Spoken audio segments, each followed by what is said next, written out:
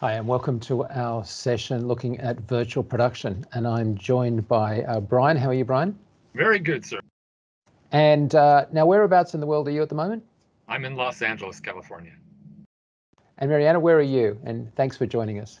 Yeah, thank you, Mike. I am also in Los Angeles. We're very close. Okay, well, that's Brian and I. That makes it simple, right?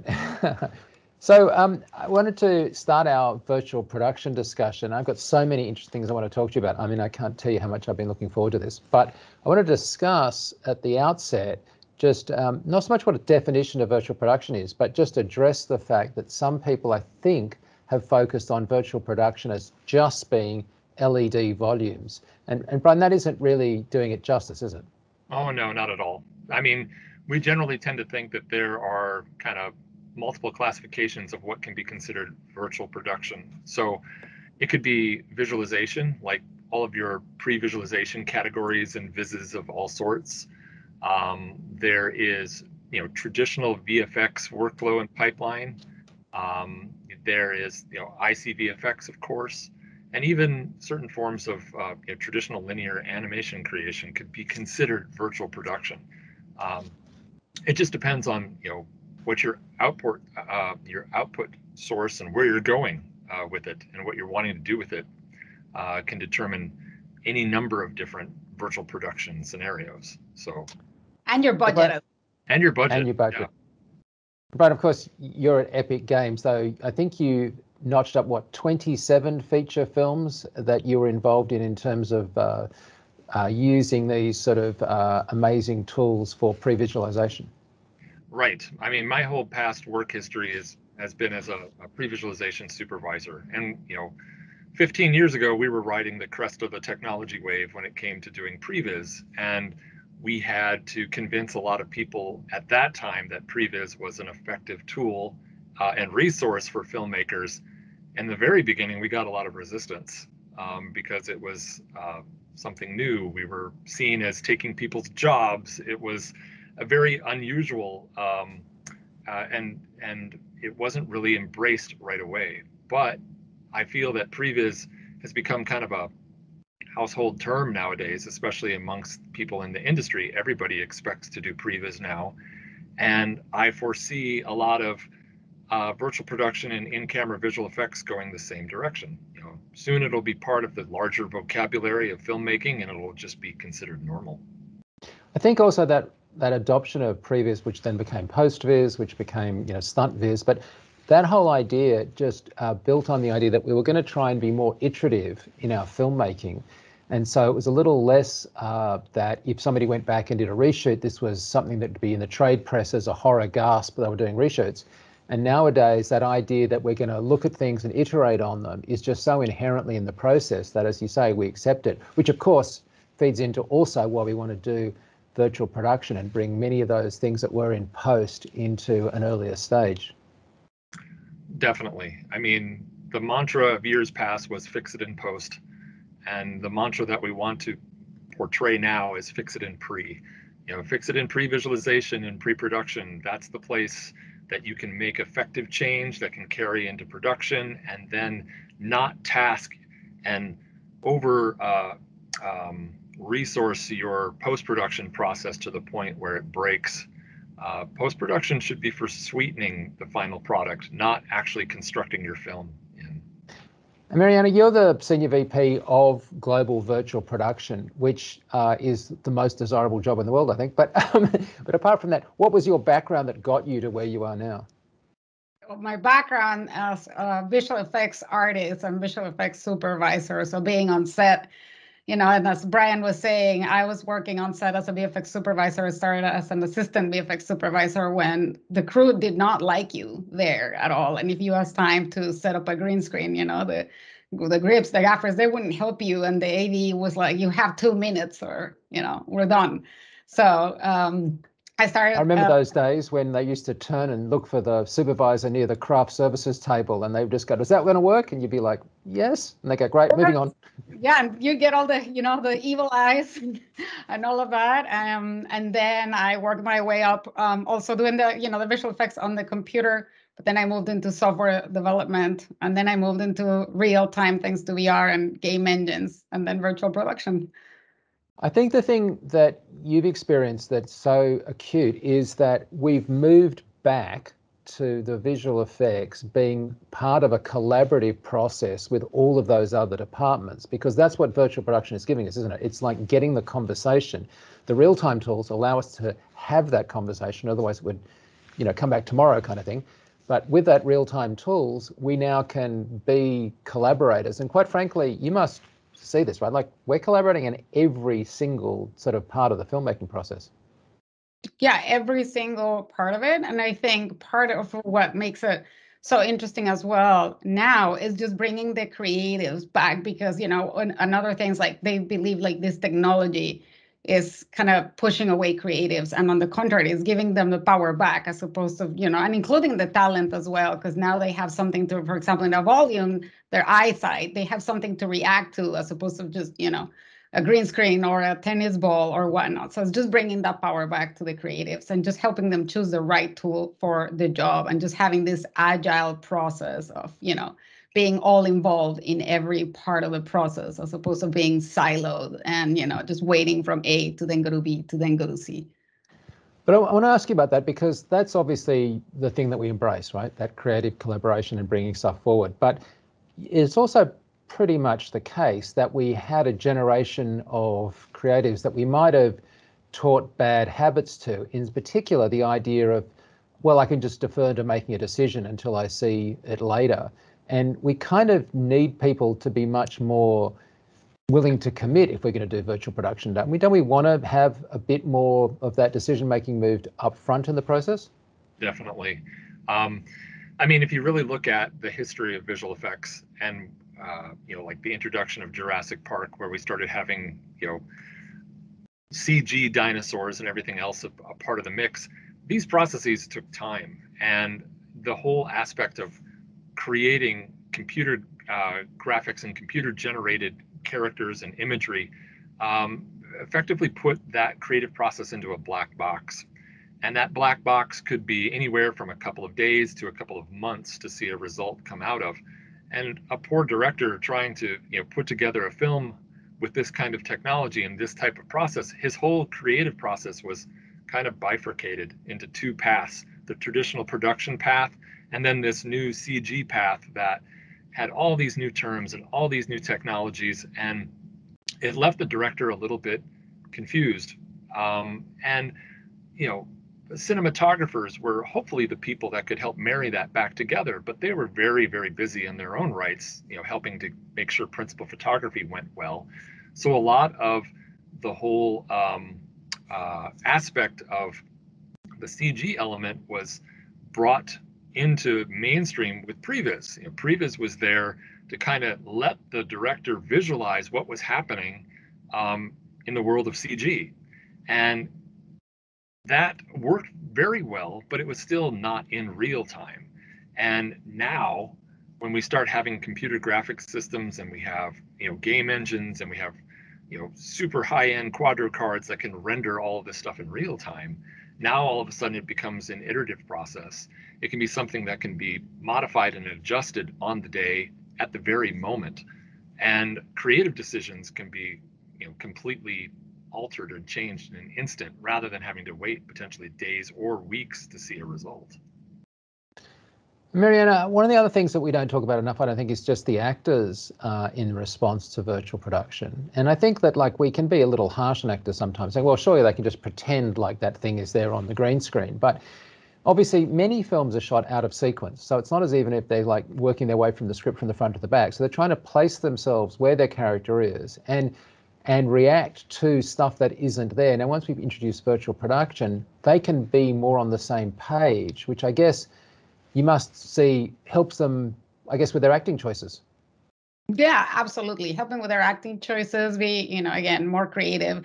And most importantly, we talk a lot about saving costs with virtual production. And I think in this case, instead of having the actor do several takes of the same scene, or maybe then having to fix it in post again because they're looking at something that's completely wrong. I mean, something super simple that is reducing that is just being able to actually react with whether your eyesight is at. Yeah, that whole problem of sticking a tennis ball up and saying, act to a tennis ball. It's all very well to to sort of say that. But yeah, it's my interpretation of what's going to replace that tennis ball may be very different to the directors, may be very different to the actors, and so everybody needs to be working out of the same playbook.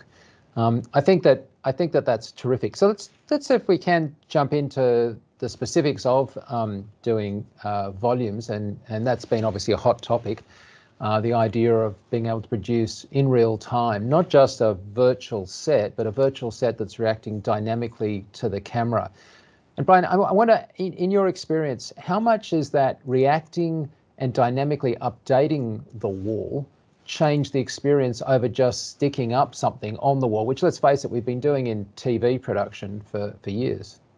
Sure. I mean, again, going back to the early days of previs, when we would render out sequences in previs, we actually saw a greater actor response to when we would take that previs and put it on large screen TVs and allowed them to watch it off on the side while they were doing their acting. It gave them a point of reference, and it was very helpful for them.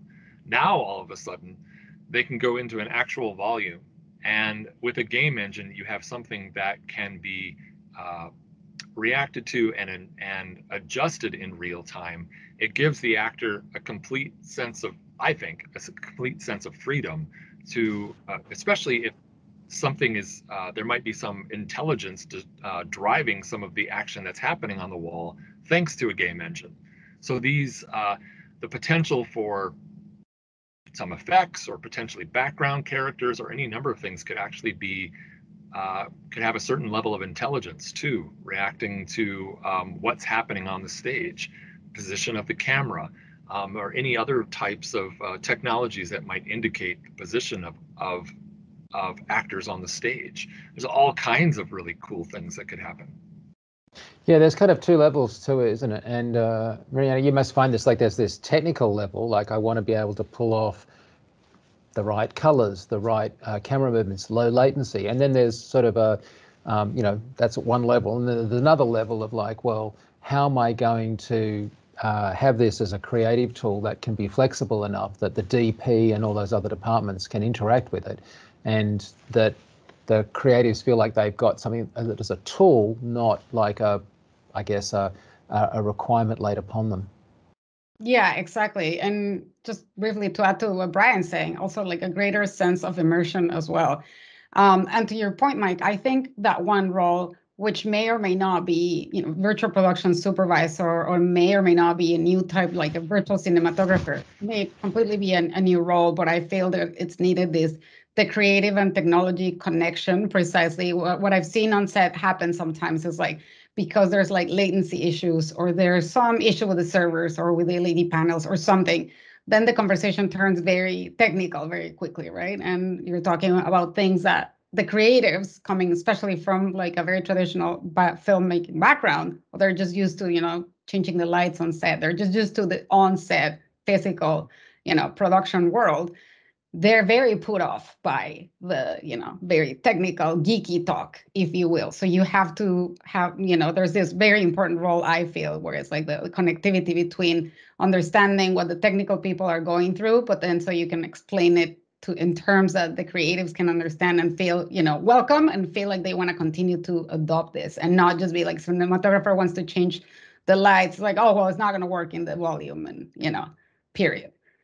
Some of that, though, has to be part of the responsibility of the CG artists to make the migration to understanding cinematography, to understand all the various roles on the stage, so that they're knowledgeable and being able to translate what they're doing in CG onto an actual practical stage. And if we can get that dialogue back and forth, so that people who work on a practical stage understand better more of the computer graphic aspects of things, then we're getting somewhere. But yeah, because I was going to ask you that. I was going to actually ask you whether it's like the creative heads of department on set need to learn more about virtual production, or the virtual production CG team have to learn more about on set. I think both. I think it's absolutely both, because I see a little bit happening what was happening before with visual effects, or what Brian was saying with previous, where there's like pushback, because they get very put off by all these technical terms, and they feel, again, it's going to take jobs that your skills are not going to be able to be put to work. We already know on how you work. So I feel it's a matter of both, like CG artists also would benefit from knowing how real world cameras, lenses work, as well as, what DPs have to do for lighting on set, et cetera. And then vice versa, cinematographers, DPs, production designers need to be more aware of what virtual production entails, so that it's going to benefit the way that your story is told ultimately. So Brian, let's talk about the technical for a little bit. So there's kind of, I guess, what I think of as two kind of levels to this. There's the level where I've got LED screens up and I'm producing stuff, using maybe Unreal Engine feeding through like a really sensible setup. But quite frankly, I'm mainly concerned that it looks good through the lens. Maybe it's a car shot and I've got reflections. And if it helped for me to put trees in the ceiling, I'm just going to do it because it makes the reflections look cool and that's all I care about. And kind of think there's nothing wrong with that. And then there's another level where you say, I want to have accurate lighting and very precise lighting, and that it's reflecting almost in a volumetric sense what's going on with the light fields and the way that the environment would be lighting the set. And I guess neither of those is wrong, but there's quite a big technical difference between the two. Yeah, there's huge differences between the two. That's why you'll find on a lot of professional stages that you'll have a virtual production colorist on staff or a color scientist on staff who understands all the intricacies of the necessary color science to match what is being projected and displayed on the wall, the various lookup tables and LUTs that you're going to need to translate that visual image over to your final image so that they're all aligned and everything looks clean and efficient and continuous. Whereas, the more shoot from the hip type of solution can be fine, if it's not something that requires such color sensitivity and such accuracy. You're right, throwing up, perhaps some panels or even TV screens and windows to act as potential reflection sources for things. Do you need to have 100% color accuracy for something like that? Maybe not. But it all depends on what your final product is and how you're shooting it. So I guess the expertise at Technicolor and for the group generally is knowing when to steer the client for needing that extra stuff and when they are probably okay without having to do that, because I can't imagine all the producers are that up to speed with the intricacies of what they actually even need. No. Again, at Epic, we have a color scientist who's on board. His name is Rod Bogart. He's amazing. And he's able to speak in terms of color science to a level of doctorate level PhD. And that's not somebody that you're going to normally have on set if you're an average run-of-the-mill indie or even middle range filmmaker. But if you are a large studio and this is a very VFX heavy driven production, you're going to need to have that type of person on staff. And if you don't, it can cost you. It can cost you in your final product and the colors being off or wrong, and a lot of correction that would have to be made otherwise. So, Mariana, do you find that your clients are already very technically literate in this space, or do you find that that's one of the services that they look for you to advise on? Oh, that's one of the services that they're looking for us to advise on. And for example, we have Matt Jacobs and Adam Valdez who are amazing and really explaining color science and the LUTs and how they change with the LED panels and how they come in batches. And they're very good at explaining this. But I feel that this is an area that, by the way, wing to both of you, but classes on that, because it also, for example, if you bring up an ACES workflow pipeline in virtual production, there are very, very few people that know exactly what they're talking about. So that's one. And two, what we also do a lot of at Technicolor is just do a lot of LED pre-lighting and then just treat it kind of like a continuum where you just iterate and continue until you get to the final lighting stages. So I think that's also something, that you could look at to Brian's point to benefit you and not so that it doesn't cost you at the end. But yeah, color science is a thing, and LED pre-lighting.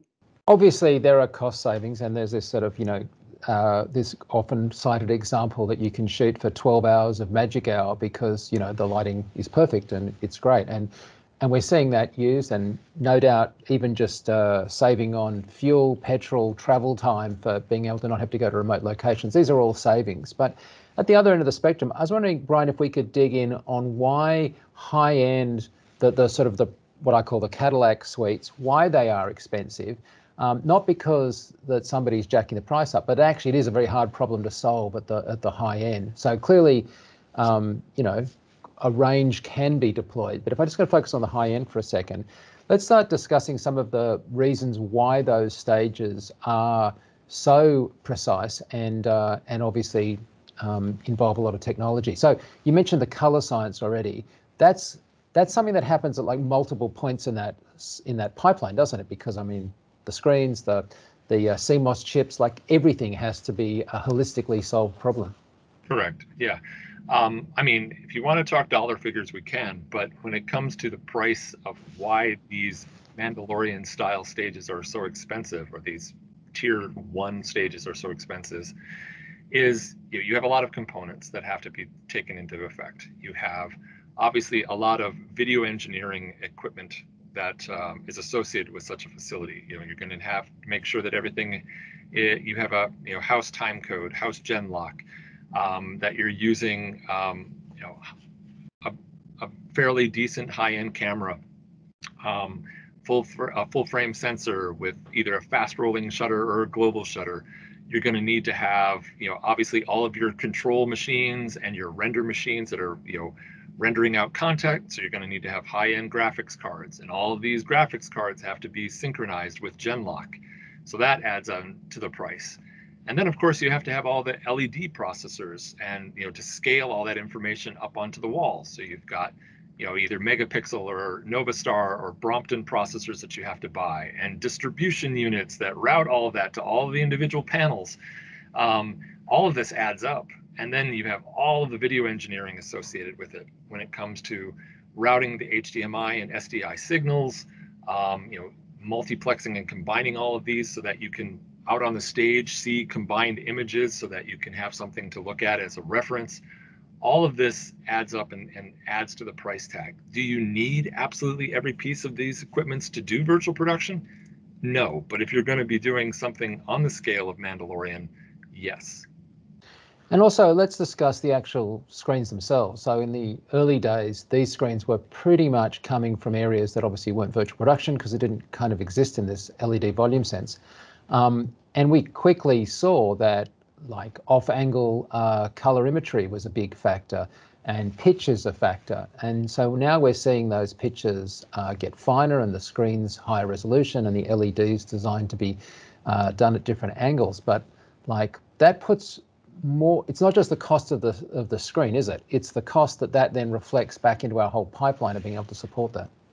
Sure. I mean, there's advancements that have been made in the specific LED panels that continue to improve. I mean, earlier panels may not have been considered camera safe, meaning they weren't operating at a refresh rate that was a divisible factor of 60 by the AC power that we use. And so if you wind up with slower refresh rates on some of these panels, you could wind up getting banding, or you could get color blotchiness, or you could get any number of different artifacts that would potentially ruin your shot. So yes, we're seeing a decrease in the amount of, or shall we say, the pixel density is getting better. The distance between the individual pixel pitch is getting smaller and more refined. The average black pearl panels that we have at the stages we have at Epic are 2.8 millimeters, which is a good, decent size. And the refresh rates on those panels are 1,920 hertz. So they are camera safe. So you can pretty much point a camera at these and select pretty much any shutter angle or shutter speed at 60 hertz. You're going to be fine. But we're also seeing 2.1s and 1.9s now, aren't we? Yep. I've seen 2.1s and I've seen 1.8s. And of course, the more dense and the tighter these are, they're probably also going to have faster refresh rates, and it's going to cause the price of those panels to go up. They're going to be more expensive. So a lot depends, even on the Mandalorian style stages, how much money you want to spend on these panels. You know, what pixel pitch you're going to have. Do you plan to have the camera closer to the wall? If so, you're going to need to have a tighter pixel pitch. If you're going to be okay with the camera being back further, you can have a little more leeway there to have, you know, higher pixel density, or shall I say lower. And Mariana, the other thing is not just that I've got all that tech there, but I want to not turn up and be having most of our team sitting around for half a day because things aren't quite working right. So the other thing that you guys are bringing to it is not just that I know what tech to have, but I have all that supporting structure in terms of the people so that the filmmakers can film. Oh, absolutely. And I think something really important to Brian's point is testing, because I feel like because of the Mandalorian, and of course before, like the Lion King and Jungle Book and whatnot, a lot of creatives started to just decide that, oh, let's just go shoot in a volume because now we don't have to travel and we don't need green screens and all of our problems will be solved. Only to get on set and realize that things aren't working. You have all these people, because it's not only how expensive all the hardware is and the software, et cetera, but it's also the crew. You can't just have a crew sitting there, right? Just like you wouldn't do that in an actual production. So actually coming to the volume prior to start your shoot and making sure that it's going to work for your sequence or your particular shot, and do a lot of testing before you actually start is really important. So, it's like why we continue on the let's fix it in let's have a lot of pre-production and a lot of testing to make sure that all of it is working, because if not, you are, going to suffer costs, etc. And it's happened in productions where then they're, again, put off because they believed in, the hype, as they call it. But it's not just, going with the hype without doing your homework and your due diligence. Like it's got to be the right tool for the right job. Yeah, actually, one of those aspects is making sure your audio team is incorporated, and because the LED volumes present really unique audio problems, not least of which is it's not really a sound stage, it's a bounce stage. And so you've got to get like those audio solutions in as early as possible and try and solve those, both from a technical miking point of view, but also just from how you build your sets and stuff. So there must be like this incredible need for pre-production collaboration. Absolutely. And I don't think, Mike, sorry, Brian, I don't think that people talk a lot or at all about audio. And that's not something that, it's a lot of echo. There's a lot of, there's a lot of photos there. So you do need very specialized team, or the people that know what is happening to test it, especially if, audio right there and there is going to be for final use. Sorry. And Brian, you were going to say something. All I was going to say is you're actually seeing audio influence the evolution of the shape of the virtual production stage. So early stages, were flat, and then they became boxed, and those were, obviously terrible for audio. And then they became round, just purely cylindrical, and talk about bouncing audio all over the place. So then they became more U-shaped, and now they're becoming, much more where they U-shape out and then they project with a set of flat panels straight forward. And then you'll have like a plug wall that might, close off to give you a full 360 degrees. Some of those will just slide in from the sides there. Others kind of like do garage door kind of effect and lower down. But the actual shape of the stage has actually evolved because of the audio issues and problems that people have experienced shooting, where you whisper and you can actually hear that completely across the other side of the stage. It's pretty interesting. What about latency? This is an issue that comes up quite a lot, and especially for concerns from DOP. So it's not just having good tracking of where the camera is in the volume, it's making sure you can close that loop, isn't it, Brian? Yeah, there's a number of factors that influence latency. If we were to go over them, the first culprit against latency is your camera tracking devices. Having a good camera tracking device, whether you're optically tracking your camera or so forth, you have to capture the camera's position, translate that into your motion capture software, which then it gets routed to Unreal Engine, which updates the virtual camera and then transacts those positional changes. Then you got to render out, the image. So your GPU is going to give you a little bit of hit against latency.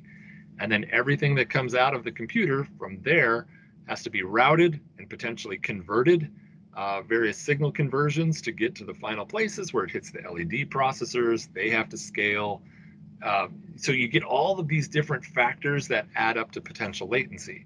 Even certain modes that you can turn on and off at the processors, they have like these low latency modes that if you turn them on, you might actually get a slight reduction in the quality of the shadows and how much detail you can see in those shadows, but it might give you an extra frame back. Or if you need that really detail in the shadows, you could turn the low latency mode off. You wind up getting a little more detail in those shadows, especially if you've got a low light situation. But ultimately, all of these individual things add to latency, including the camera's performance itself and what frame rate you're shooting at. So when you're all said and done, if you're clocking in at 6 to 7 frames of latency at 24 frames per second, that's not bad. It's not horrible. Can we build out from that? Like, can I do a kind of a best practice, sort of best of class? If I was a producer looking to, use a very high-end stage because it's appropriate, and because my team have, determined that that's what we're going to do, what would be the sort of characteristics of a high-end stage? So, I mean, then we've talked a couple of things about pitch and latency. So let's start there. If I was going for a new high-quality stage today, Brian, what would be an expectation on latency, and then what would be the expectation on pitches of the screens? Well, at the NAND stage, they're using 2.8 millimeter for the pixel pitch there, which, and the Row Black Pearl 2 panels are camera safe refresh at 1920 hertz.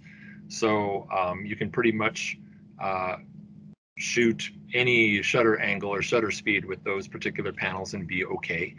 But if you're building something new, completely new, you might go ahead and step down to maybe a 1.8 pixel pitch if you could get it, or maybe I'm sure a lot of the manufacturers would probably have a better sense of which to choose from a price perspective. But and on latency, what would you say would be a good state-of-the-art benchmark? I think, well, at our stages at Nant and at Epic, we have about 7 frames of latency with our current setup. And if you're shooting 24 frames per second with 7 frames of latency, you can slightly, you can notice it when you're looking through your camera's viewfinder ultimately and see how it updates as you pan across the stage. You can see that there's a little bit of latency there. But, if I would say that 6 to 7 frames would be considered fantastic. If you're starting to get 8 to 10 to 12 frames of latency, you need to rethink of what you're seeing, because that starts to become unusable when you're actually shooting. You can definitely feel it when you're looking through the camera. And what sort of color space or color gamut should I be hoping for in this kind of mythical, good, high quality stage we're talking about? I wish I could give you a great answer on color space. I'm not an expert in this particular field, but I could. I'm going to have to defer and say I would have to find that answer for you. Because it's a difficult problem, isn't it? Because I have this need to quite often have sets that are partially in the volume and partially on the walls.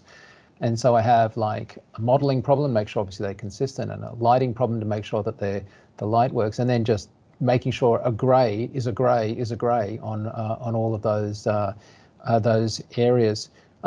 And so I guess following that through, there's a huge effort, as you were saying before, Mariana, about getting a testing done and calibrating, because these are not plug and play situations. You want to be able to bring in your assets and get them up to speed. And I guess having people skilled in that art and being able to make sure that they can get that set up, that facilitates on the day it being a fairly seamless and effortless production. Yeah, absolutely. And I feel like scaling virtual art departments is probably another, so a big push that should happen. the different studios around the world as well, because it really is like the virtual art department should be, be part of it earlier in the process as well, just to make sure that whether you're like scanning or, if they're doing everything, CG, that everything is optimized and everything's actually tested, and, making sure that everything is working as it should. So I feel like the VAD department plays a vital role as well. And it's also if you're doing pre-light, because maybe you're also using the volume just to light. Maybe you don't have to use it just for in-camera visual effects. You can also use it for lighting, and that's totally fine, right? Brian, you discussed earlier, we could discuss budgets. What are the kind of numbers that we're looking at this higher end? Where are the cost points? Where is the budget going? Equipment-wise, or? Yeah, equipment-wise, yeah. Well, like I said, your panel cost is going to be huge depending upon the size of your facility. So, if an average panel is somewhere a rope, the Black Pearl 2 panels, I think, are clocking in somewhere at around $1,800 a panel, somewhere in there. I've seen them a little less, a little more. I'm not sure exactly what the final price is, but so if you've got a Mandalorian style stage, or like the stage we have at Nant, 51 feet wide by 65 feet deep by 20 some odd feet tall, there's approximately 1,500 panels in the actual volume, and about another 1,300 panels or so up in the ceiling, and then you've got the plug walls. Clearly, cha-ching, there's a lot of money there that's gonna hit you. Then you have to have all the necessary megapixel or Brompton LED processors and distribution nodes. Those are going to be the processors are going to be about $13,000 a processor, and the distribution nodes, I can't remember what the cost is for those. So you've got that. You've got all of your individual control computers and render computers. So if they're average workstation class, AMD workstation class machines, with a decent amount of RAM, you're looking at probably about a $4,000 to $5,000 base unit by itself, and then you've got to have the GPU, the Quadro cards, and those are about $5,500 to $6,000 each. And then you have the sync card, which is going to be about another $1,000 that you have to include in those workstations. So depending upon how many nodes are going to be driving your wall, you're going to need to have render units for each one of those nodes. And they've got all of those. You've got, there's the HDMI routing of all of the signals out of those machines that send the signals to the processors. Those are probably about a $50,000 price tag for one of those HDMI routers. The Barco E2s, which kind of like give you a combined referenced image up on the stage, those are $85,000 a piece. The Q-Take system. Yeah, the Q-Take system, that's going to be about $100,000. You're going to have your camera tracking. The camera tracking, yeah. And the camera itself, and then of course you need nice lenses. I mean, where are we at now? Yeah, it's up there. Yeah, your optical camera tracking would probably be about an $80,000 to $100,000 investment. You've got your ARRI Alexa at $60,000 plus a lens for another $30,000, and then all. Oh, don't even get me started on lenses and stuff. That's a whole. Some of the lenses are more expensive than the camera itself. So. Well, yeah, but you don't have to replace the lenses as often. True. So yeah, obviously hardware is a major factor, and a lot of people have asked me time and time again, how can I do virtual production on less money? Do you need to have every one of the things that I listed in a smaller, medium, or smaller size stage? No, you do not.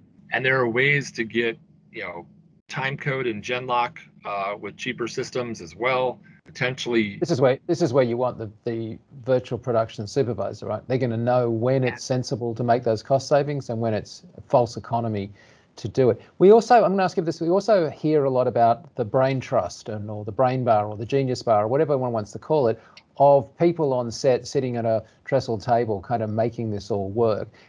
What is sort of like the industry practice? Is that still 4 or 5 people sitting there, or is that now become sort of a much more automated process? Well, the way we have it set up at our stage is that we'll have a control cart that's set up, that is hooked up to all the computers in the machine room via a KVM, keyboard, video, mouse connection, that can switch between machines at a push of a button. So you've got a control cart 1, which is usually there for loading up the scene in Unreal and prepping and preparing it, etc. And then it has to be synchronized to the render machine. So typically on a stage, you'll see 2 control carts, a primary and a secondary. One can be prepping and preparing the next scene while one is driving the other. So you've got usually 2 control carts. You have the Q-Take cart and video assist cart.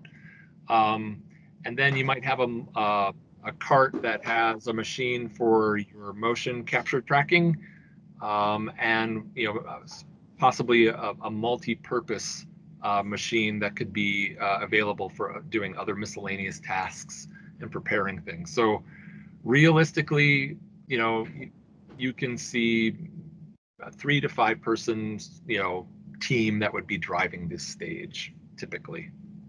And one of the things that we sort of aspire to is the ability to drive a lot of the actual stage when the DOP is actively lighting a shot with just somebody walking around with an iPad.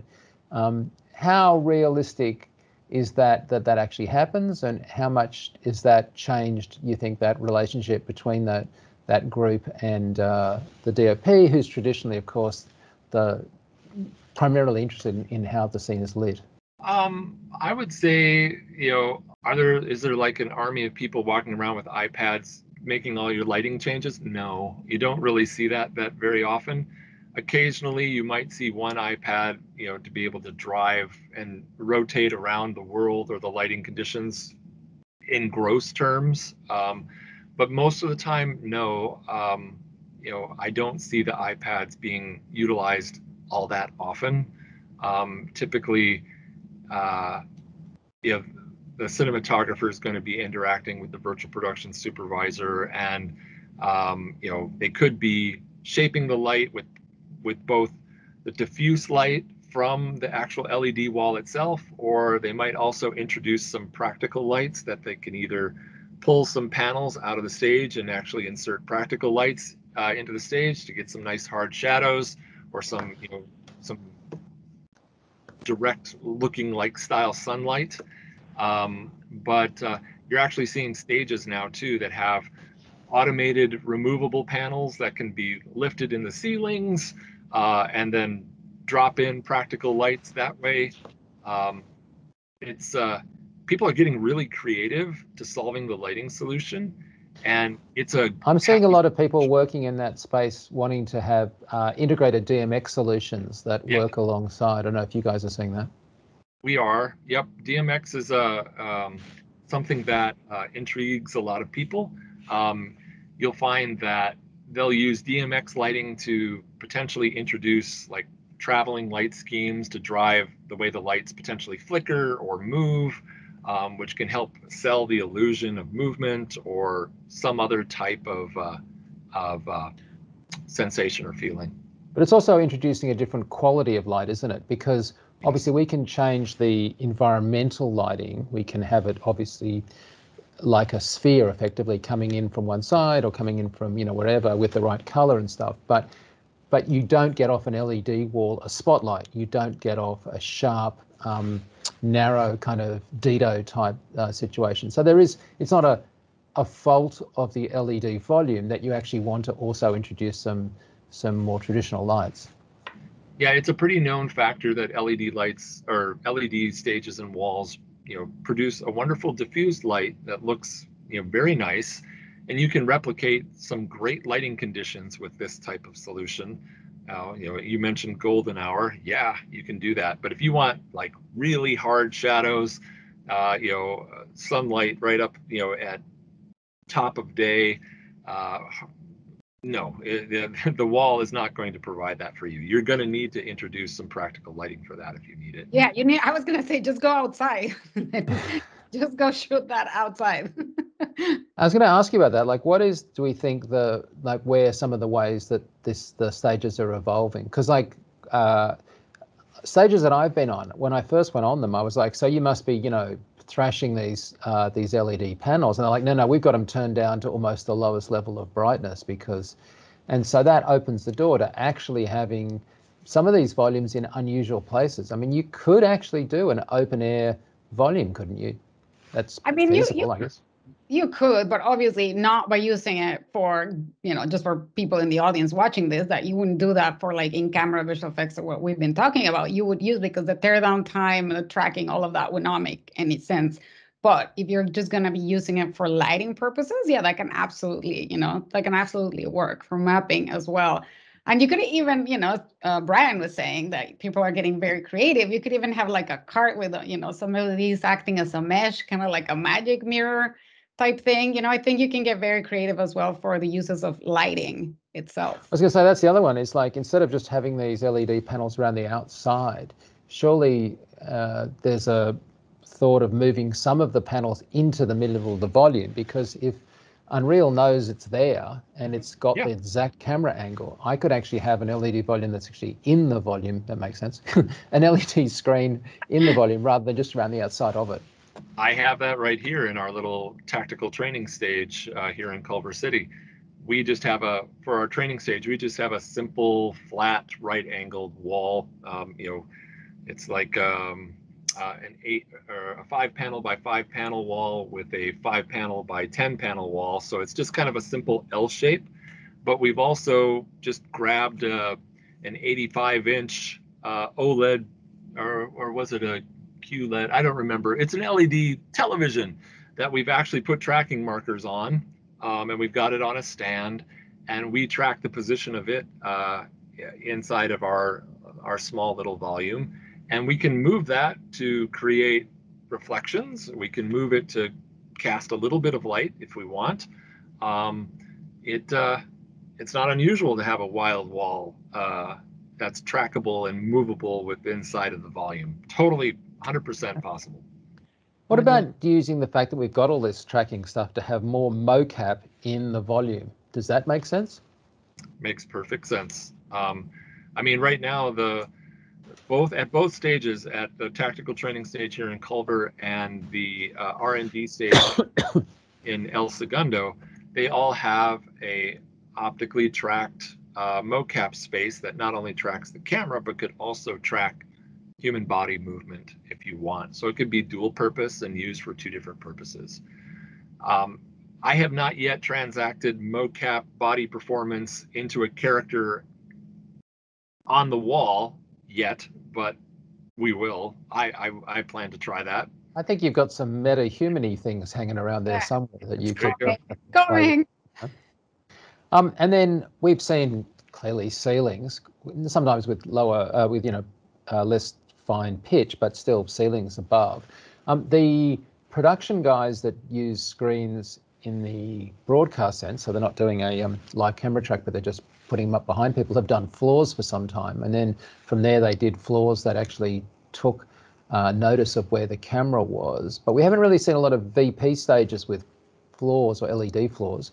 Is that, do you think, useful or not?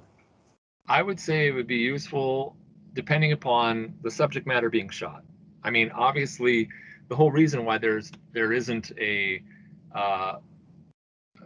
typical stage like that with a LED panel floor is that they want to be able to blend the floor into the subject matter in the background on the wall. So a lot of times you're going to see stages that have potentially, they're gigantic lazy Susans that can actually turn. And you can actually move the subjects on set by turning the platform that they're resting on, and they'll usually have like a lip that will be higher than the lowest part of the panels of the wall. So what you're trying to accomplish is to seamlessly blend your foreground and midground into your background. So I don't think that folks are going to want to sprinkle sand and snow or anything else potentially on a panel-driven floor, for one thing. But if you had like a zero gravity kind of film where people had a reason to be floating, Sure. and you needed to have sometimes light can beneath. I suppose you could just do that as that sort of an extension of what was the micro cube of gravity in a new VP context kind of thing. Yeah, I was going to say, because also it's like having a ceiling. You have to commit, and you're not going to have a ceiling in every situation. You have a ceiling for a reason, right? So the same goes for a floor. I wasn't sure where they had a floor, and it just introduced so many more problems than it was worth at all, because they just thought they would try it out. They were like, well, we have a ceiling. Let's just put a floor. They wanted to put some virtual cues, but at the end, it just introduced so many different issues with the seams, and it wasn't placed correctly from the very beginning. Then they had to move all the panels. I mean, it was a little bit of a disaster. So yeah, you have to be committed. And again, what are you shooting and why? And then just find the best route for that. Is there anything else that you're seeing in the labs that has taken your fancy as to like future directions in this sort of integration of real-time graphics and physical sets? Well, So I've often said that if you want to see the future, it doesn't come out of nowhere. Normally someone's built a prototype in a lab somewhere, and then 2 or 3 years later it appears on a stage. yeah. I mean, right now, nothing immediately is coming and standing out to me as like, oh, this is the next up and coming technology. I think we're still a little bit on that bleeding edge. If I were to project out and think of potential ideas, there's a couple things that you might potentially see coming in 2 to 5 years from now, and that would be having the ability to potentially have positional tracking devices either on the subjects themselves, moving within the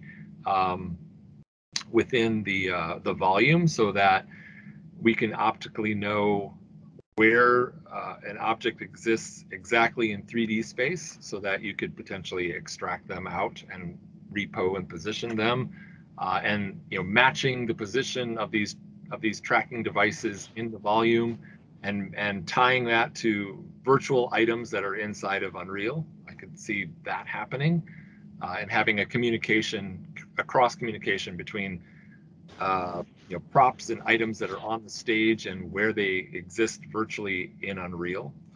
And if you picked up and move an object practically it would pick up and move the object virtually. I could see something like that happening. I was talking with Greg Fraser on another epic panel like this, and he surprised me, as you'd expect he would, because he's so brilliant. But he was just saying, hey, I love these LED things. I want to wrap them all over the props. He's like, he likes flexible LEDs that he can just wrap around anything, like wrapping paper, and then be able to use them. So clearly he's seeing a lot further down the road than I am. But yeah, I can only begin to imagine what would happen if we could start coming up with flexible LEDs, or at least building the props with the LEDs in them in that sense. It's as long as you can map it, you can handle it, as long as you know where the camera is, right, in Unreal. Yeah, and as long as they can be, how strong can they last? How bright can they get? I mean, is this a apply once and use once only thing? That could get potentially expensive. Hard to say. Yeah. I'm not going to comment on the future of this, because I just want people to know right now, because 6 years in and we still have to explain. Thank you. What virtual production is. So let's get present, and then we'll start future thinking. But that's the thing about them coming to you, right? Is that you've got the experience in these things, and so they can work out what is the appropriate technology right now, what is the bleeding edge technology that maybe is worth investing in if it's going to deliver. Because I think for producers, one of the problems is you have to have a good understanding of the cost and the process to say, oh, well, if this is costing a lot, but it's a pivotal plot point, we're willing to put the money in. But if this is costing a lot and it's not really buying as much in terms of the narrative or the story, why put our dollars on the screen there where it's not so important? And so working with you, I imagine, is that great process of script breakdown and working out how and why it's going to be cost effective and time effective to use virtual production. Yeah, I would say if you're looking about future technologies that you could potentially expect these creatives to influence, one of them will be multi-camera solutions for the stage, which we're already starting to see examples of now. Higher refresh rates for the LED panels so that you could potentially effectively display more than one image on the LED panel and have it be visible to the naked eye for one viewer and visible to the camera for another view. This is something that has great appeal to be able to, shoot more than one thing at a time. I would suspect too that you would probably see increases and more improvements in lighting solutions. And I presume that education process is continuing. Mariana, they must be like a certain chunk of your work that just really goes into that education and informing process, because I don't know how you keep up, because the technology is moving so quickly, and everyone, of course, your clients are all looking for you to inform them. Yeah, correct. And also there's a lot of training that has to be in education to be done for, business developers and for producers as well, because it's not just a matter of like, well, if you were going to use a green screen, now let's just use the volume or just use virtual production, right? Because there's still a lot of misunderstandings and when it's actually going to save you time, where it's actually going to save you money, and when it's just definitely not worth it and you should just go on location and just shoot it as per usual. Right.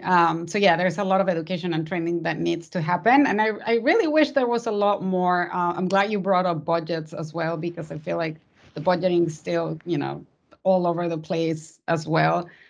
Color science and producing, I think, are one of like those two areas would be really important to have more, education out. Like we can do it all with like our clients, our producers, et cetera, et cetera.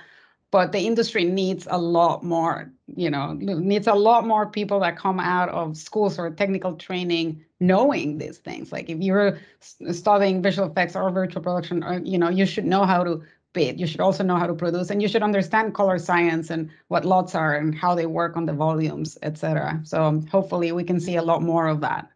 Yeah, well, definitely. And can I thank you both so much for taking time to sit down with us today. It's been great talking to you. It's heaps of fun. It's such an interesting area. Yeah, thank you, Mike and Brian. Always a pleasure. Always a pleasure.